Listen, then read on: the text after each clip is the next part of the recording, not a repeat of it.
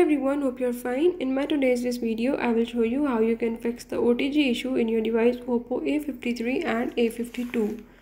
So if in this device Oppo A53 and A52 you are having any problem like your OTG is not working or not connecting, you can easily fix it by the methods I will show you in this video. So before we start it, if you are new to my channel, don't forget to subscribe and press the bell icon. Follow the steps and watch the video till end and you will learn how you can fix it. Let's watch the video.